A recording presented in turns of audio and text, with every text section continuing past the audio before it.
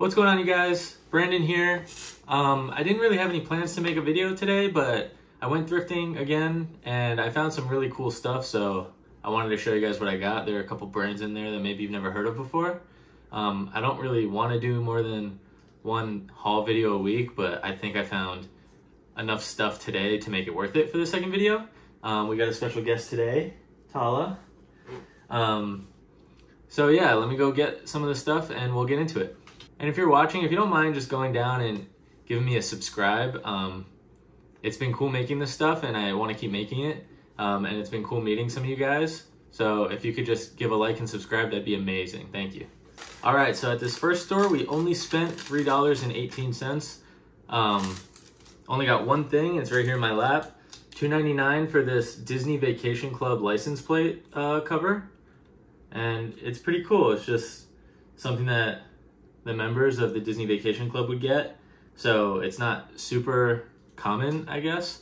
And it looks like I could be able to sell on eBay for about 15 to 20, maybe 25. There's one on the back. I'm not sure if these are the same or if they're different. So this might be its own one. So maybe 15 each, could be 30.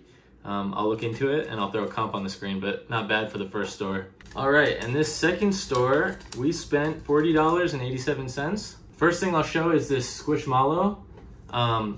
It is used, but it was only $4, and it looks like this is a little bit of a rare one.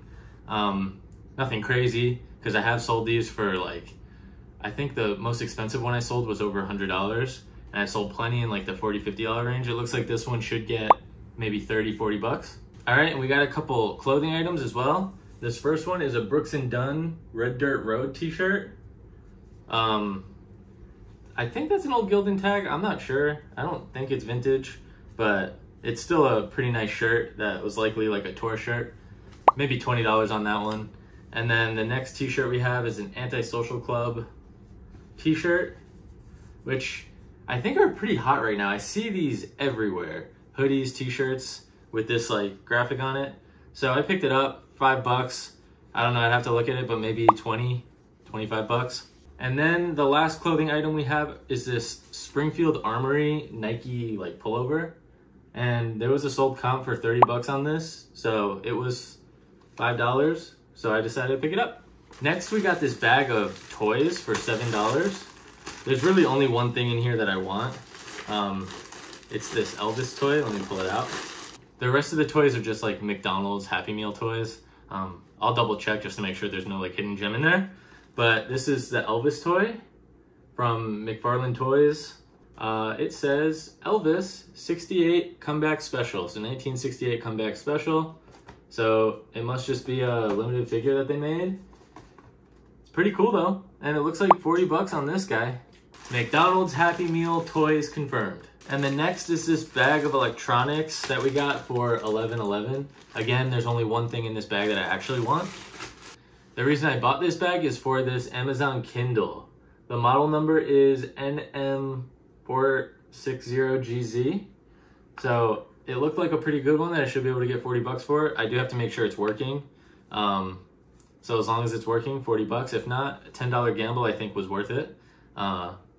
And look at that, it's charged and it turned on. So I'd have to just make sure there's no like locking mechanism on this that I have to figure out, but pretty good score. All right, so in the second store, we spent $57.57. We got quite a bit of things. We got some shoes that I want to show you, which is probably the main reason why I made this video, because there's some good shoes that we found today. So let's get into it. All right, first thing I'm going to show you guys are two mugs that I got. This first one is a Disney Store Cheshire cat from Alice in Wonderland.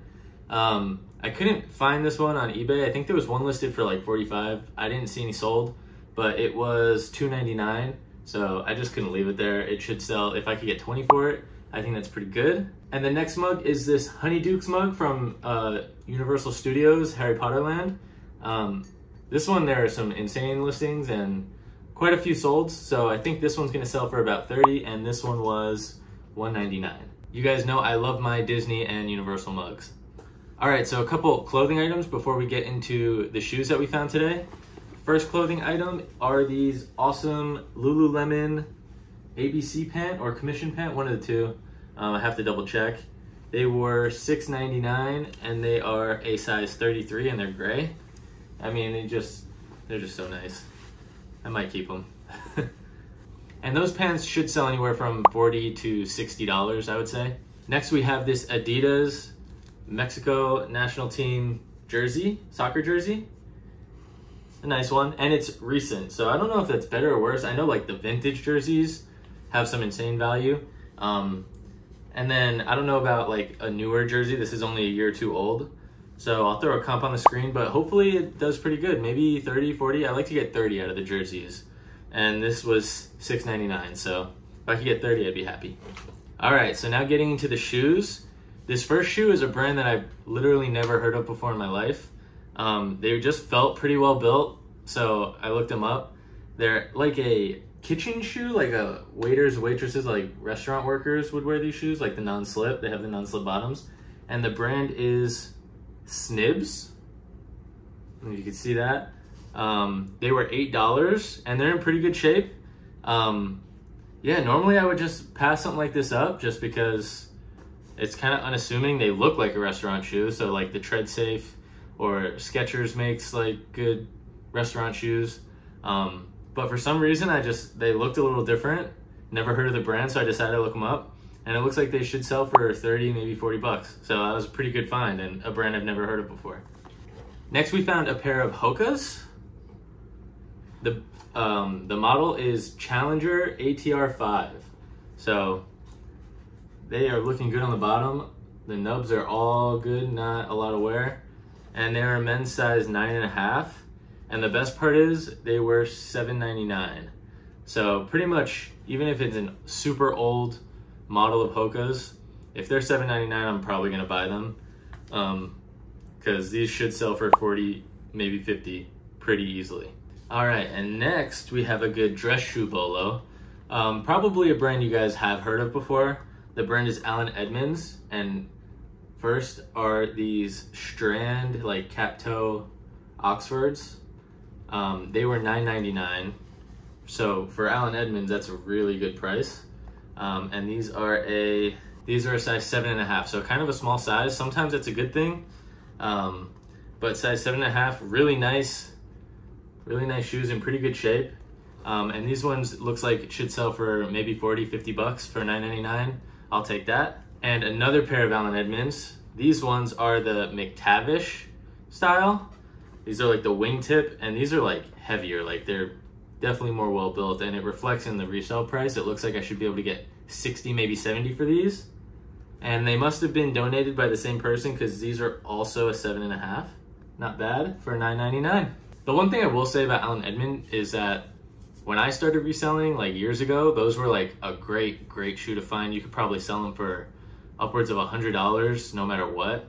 But now I think the resale market has found out that brand a little more.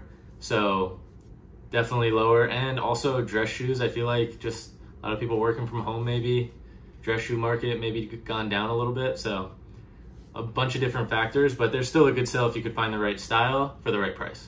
All right, so as I was leaving that store with all that stuff, I was walking out and I saw on one of the shelves that they have like the expensive stuff where they price up. I saw this figure set, so let me show it to you. It's this New York Mets 1969 championship team figure set, and it's awesome. I'm actually a huge Mets fan, so I just couldn't leave this. It was 40 bucks, which is priced up, but the sold comps are actually pretty crazy. There's one that sold recently for $200, $300, and then close to $400, I think, was the last one.